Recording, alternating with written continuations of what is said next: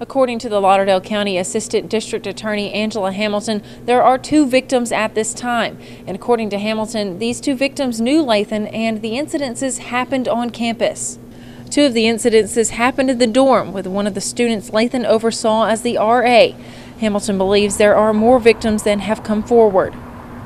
We believe that there may be more victims out there at the hands of this defendant, and we encourage anybody who may know anything or has been victimized by this defendant to please come forward to the DA's office or to UNA or to One Place of the Shoals. One Place of the Shoals helps police investigate sexual abuse and assault cases, as well as offer services to victims.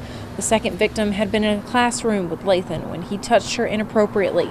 Hamilton says that victim knew him through a program they were both in. UNA spokesperson Michelle Eubanks says that the health and safety of UNA students is their top priority, and if you do experience a sexual assault, immediately report it to the police and the Title IX office. Georgia Clark reporting in Lauderdale County, WADE 31 News.